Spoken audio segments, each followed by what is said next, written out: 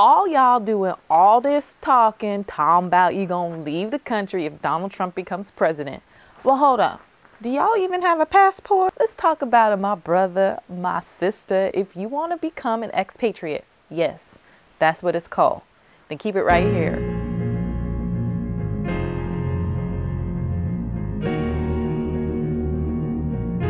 First and foremost, for everyone who has ever moved to a different country, there are just 4 ways that they got there. As a student, working for the government, as a private employee, or they just packed their bags and left, which I'm thinking that's probably what you're planning to do. But if you traveled outside the country at least once, I mean, 1 passport stamp, that's it.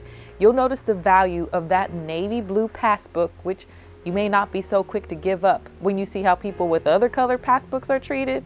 But anyway, let's proceed because you may not even have to do that depending on where you end up. Okay, so first, let's talk about being a student. Mind you, you can be a student at any age. I would argue that this is the easiest and least risky move to make it to another country. If you're a student now, apply for a semester abroad or even a full year, just to test the waters, you know what I mean? Okay, so it doesn't matter what your degree is in. It could be humanities or aeronautical engineering. Just figure out the funds and go, you know what I mean? And by the way, they're doing all of this talking about during elections about free college here in the US. Did you know that many European countries actually offer Americans free college? Like they actually pay you to go there? Off the dome, Berlin, France, Norway. Google it, dude. It's the least you can do. Okay, for the government.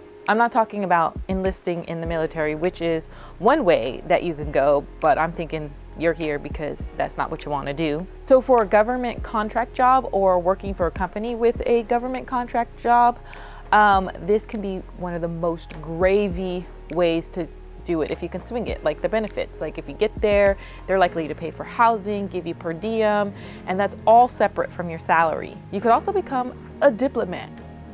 Yeah, you can. It's a matter of passing a few tests and training. I mean, they're not easy tests and it's not easy training, but you can do it. No one's born a diplomat. Some actually wrote that to me on Twitter that they thought that people were born into diplomacy roles, and they did that on Twitter, which means it's public. And also, I imagine that it would be a hit at bars, like just as popular as if you say you worked for NASA. I dated a guy who worked for NASA, and it was pretty cool to say that my boyfriend works for NASA. So I'm sure that works the same way for being a diplomat. You can also find a full-time job overseas in a field that you're in. And we all know many folks who have taught English abroad as a second language. You can find a full-time job working in any country you like, especially if you have English, because there is a need. You just have to search for what works for you. Now, if you already telecommute, then you pretty much don't have an excuse as to why you're not moving to another country. You can figure it out because you can literally live anywhere, right? So the other way to do it is that you can volunteer, but I'm not really recommending that. I'm actually just saying this out loud so that you know that I know that's a way to do it. But let's be serious. We gotta get that paper. And then finally, you can just run away from home. So those are the first steps. Here are some other things that you probably want to consider. Does the country that you want to go to even want you? The easiest way to figure out if your passport will allow you to visit, let alone move to another country, is to check the US Embassy's website. Searching according to the country you're considering, you will see warnings from everything to health to conflict uprisings, and they also have a cool and handy app for that. And if you really want them in your business, you can tell the US Embassy every time you leave the country and where you're going. And that could be helpful if something like, I don't know, like a war breaks out. They can email you, give you a heads up, and sometimes even text you. You also want to make sure that you have the proper visas to get in and stay in the country. Sometimes places will only let you go there and visit for like 30 days, man. So then you got to go. So how unfortunate for you if you didn't do your research and find out from the US Embassy how long you can stay in a place that you thought you were moving to. Oh, and you know, you really can't go anywhere if your passport expires in like 6 months. So make sure that you are always renewed and have plenty of time and plenty of pages in your book as well. Next, are you cool with their language? I mean, don't be that American, you know, that American. Hey, Do you speak English? No, this is France. We speak French, which by the way, really happens when you go to France. If you move to a country, that means that you are signing up to be a part of their community. So do your due diligence to immerse in the culture, learn the language, instead of that colonialistically impeding your ways onto them. That can be very, very uncomfortable for you because those people ain't studying you. Also consider the cost of living. Let me tell you, sister, let me tell you, brother, Norway is high, London is high, Germany can be high, Rio de Janeiro can be high, but if that's what you can afford and you can swing it, go ahead. But you want to know where there are clusters of expats from all over the world?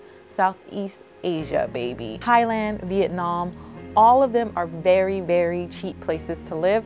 The dollar goes very far there. Also, many places in South America too. Now, what about the weather? I mean, like the climate, 365 days of the year. Like, so I'm from the beach and I struggle during the winter. Like, really, really, it gives me the blues. So I'd love to consider moving to a place like Scandinavia, mostly because the men are super hot. They're like the descendants of Vikings. So they're brute, they're tall, like 2 meters. Okay, come on. 2 meters is like 6 feet, 5 inches tall. You're gonna have to learn the metric system, by the way, if you leave the country. Literally, we are the only people who use feet and inches and pounds. Anyways, 2 meters is about 6 feet, 5 inches. But anyways, back to the weather. I have a friend who's lived in Norway for like 4 years, and he said he's literally seen snowfall every single month except for July. All I'm saying is consider the weather. I'm just gonna throw in that you should consider your hobbies too, because if you're heading out on your own, you're definitely going to get homesick. If you're gonna head out even with a spouse or a boyfriend or a girlfriend, you're still gonna get homesick. So you at least wanna move to places where there are things that you are sure that you like to do for entertainment. Health. Okay, so back to the US Embassy's website.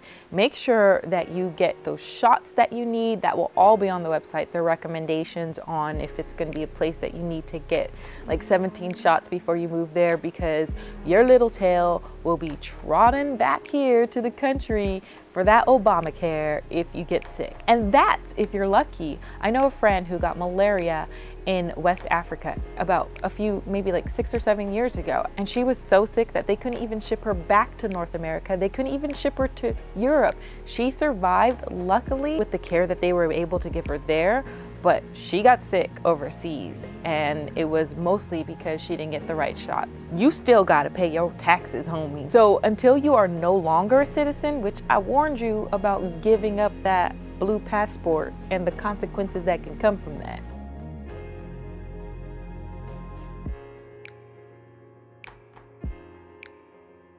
But unless you give up your passport, you still got to pay Uncle Sam. You better pay what you owe. You can be fined for failing to report foreign bank accounts containing $10,000 or more. And that's all I know, people. You better seek the advice from your accountant. I'm just here to give you the warning. With that, you better understand the currency. I mean, the exchange rates for some countries can literally change several times a day. So chances are that the money that you make, you will still probably be getting paid in dollars if you work for an American company. So get cheated once or twice on the exchange and you'll learn. So I'm gonna end this with a good old-fashioned packing tip. Don't forget to bring the right adapters for your electronics. And electronics with motors, you want to pay attention because the voltage is different in every country, and that will just blow up your stuff, right? So make sure you have the right adapters. Do the research on what it will take for your electronics to work. I have tons of packing tips on this channel and on our website, daily-affair.com. So make sure that you subscribe, like if you like this video, share, comment, because a lot of y'all keep talking about leaving this country, but do you really know what it takes? And this is just scratching the surface. If you want me to do a follow-up to this, if you have any other questions about what it takes to become an expatriate, then let me know in the comments, on social media, on Twitter, on our Facebook page. I will be happy to answer those questions for you, and if I can't answer them, I have friends who have left the country and they can answer them as well.